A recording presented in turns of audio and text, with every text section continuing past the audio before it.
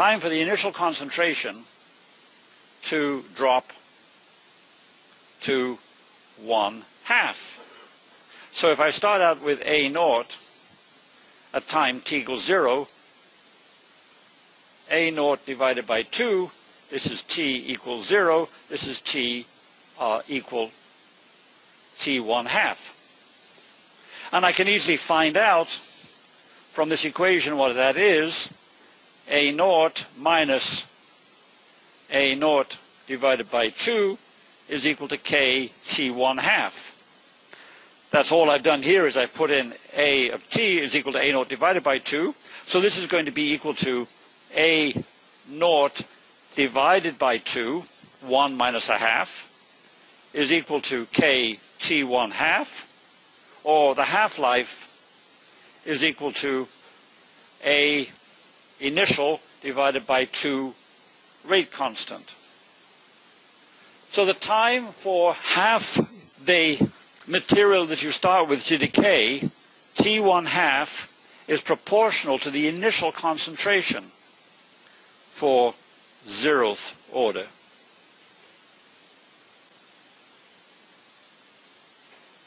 Zeroth order. Okay, so 0th order half-lives. Okay, so we have a 0th order half-life. So that's what I had plotted just now. I've plotted the concentration against time.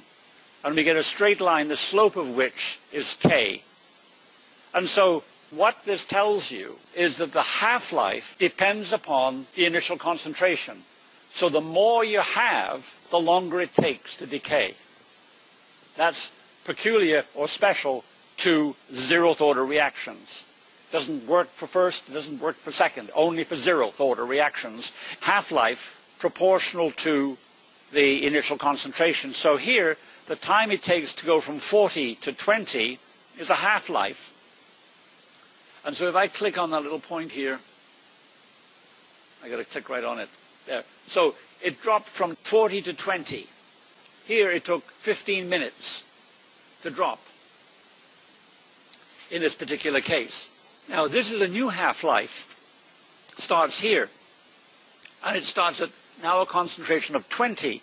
So it takes half as long to drop to half as it did from 40. So if I click on this point here, to get it right, you see now I've gone from 40, let's say 15 to 22.5, so that's 7.5. I've dropped 7.5, which is half of 15. It took 7.5 minutes for the concentration to go from 20 to 10. And you can keep on doing this. You see the half-lives get smaller and smaller as you move along, because at each stage. And so you see here's the half-lives. That one is twice as long as this half-life, which is twice as long as this half-life, which is twice as long as that half-life of ethanol. And I said, if you have the substrate concentration is very much greater than that Mercalli's-Menton constant I told you about, then it's 0th order. And so T 1/2 is going to be equal to the concentration, let's call it beer, divided by 2K. And notice that the rate constant is inversely proportional to the half-life. It's also proportional to the initial concentration. This is the initial concentration, how many you drink. Okay? So there is a biochemical mechanism. Okay, so that's the biochemistry. But what we're interested in is what happens to the concentration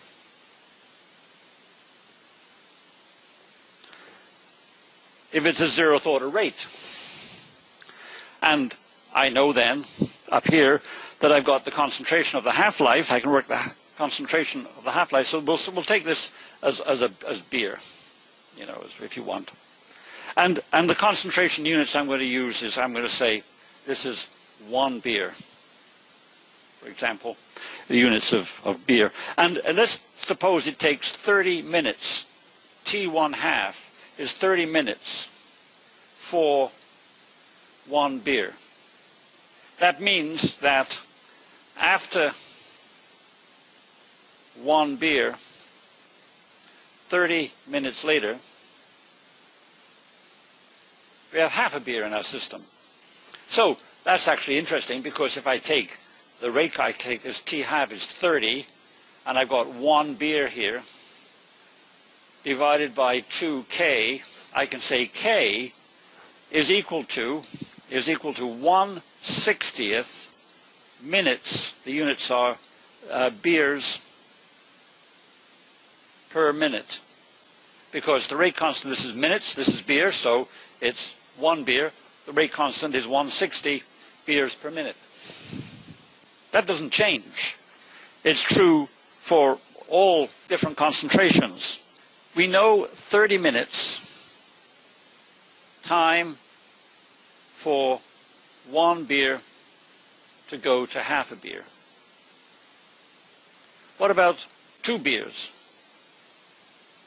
2 beers goes to 1 beer in 60 minutes. And then, so if I have 2 beer, I go to 1 beer in 60 minutes, and then I go to half a beer in 30 minutes, so it takes 1.5 hours. The point being then is that if you drink 2 beer, and the law says you have to have half a beer of alcohol or less in your blood when you drive, then if you drink 1 beer, you're safe to drive after 30 minutes, but if you have 2, you have to get down to the same rate. Nothing you can do about it. You've swamped the enzyme up here. You've swamped the enzyme with a substrate, and therefore the concentration follows the 0th order. It cannot metabolize it faster. You're at the maximum velocity that you can possibly metabolize the ethanol, and so drinking coffee, whatever, won't work.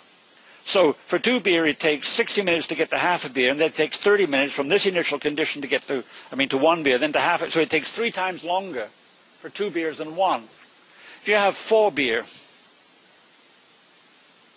then from 4 beer to 2 beers, it takes 2 hours, 120 minutes. Then it goes from 2 beers, it takes to 1 beer. It takes another 60 minutes. And then from 1 beer to half a beer, so you can drive, it takes 30 minutes. So that's 60, that's 2, 3, that's 3.5 hours. 4 beers take 7 times longer